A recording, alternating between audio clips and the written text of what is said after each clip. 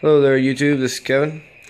I've thought I'd do a little video today on my 2014 KLR 650 and the four-way flashers I put on it. I've been looking a lot online, but I really haven't found any good videos that really show how to do it. A couple people say, oh, here it is, you know, but it's not very helpful. I mean, I'm sure there are kits you can buy and all that stuff, but this is the cheap way, so I've maybe got 20 bucks in it, but it's a pretty simple setup. Already had a couple of parts, but I'll give you a little demo here. Got just one little switch. With the little switch, as you can hear, the flasher relays in there clicking. Click, click, click, and they work pretty good. Even when you turn the headlight on, looks good. But at the same time, the way this is wired up, you don't have to have it wired into the key. So if you had it setting, if you're on the side of the road or something, or you know, you don't have to have the electronics hot. It won't run your battery down as quick. But anyway, it's pretty simple.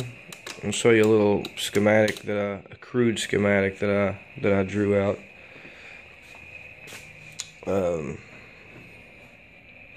Alright, so here are your four tail lights, turn signals.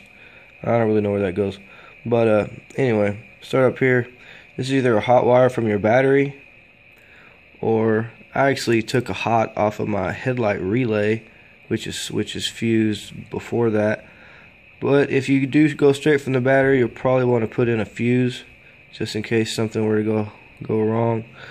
And then we have just a simple switch. This is the one in the dash, and this here is a flasher relay from AutoZone. It was, I think, $11.99, just a mechanical two-prong relay. You got a positive side that you put your positive voltage into, and then a negative side, which is your output that flashes.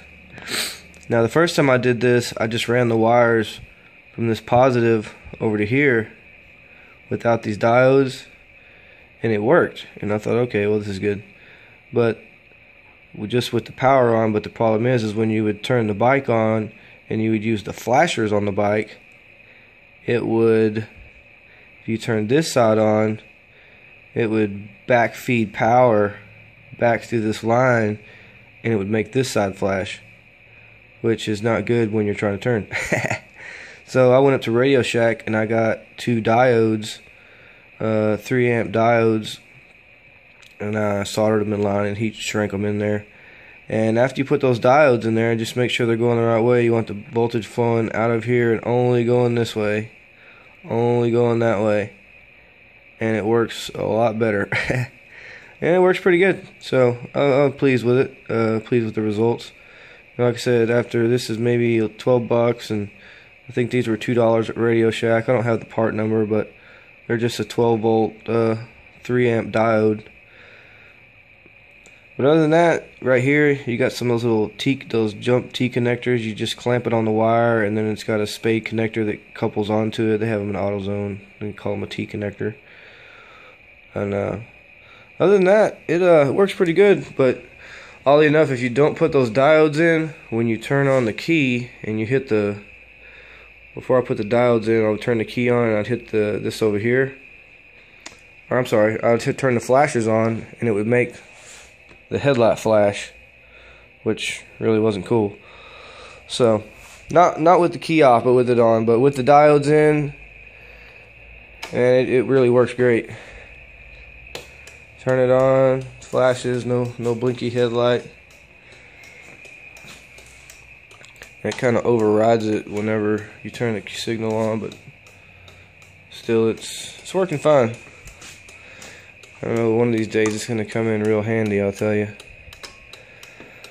But anyway, this is just a little round switch that I just drilled out the little paddle bit and put it in there, so it's not a big deal. I don't know, if you got any questions, comment or something, let me know. Anyway, have a good day.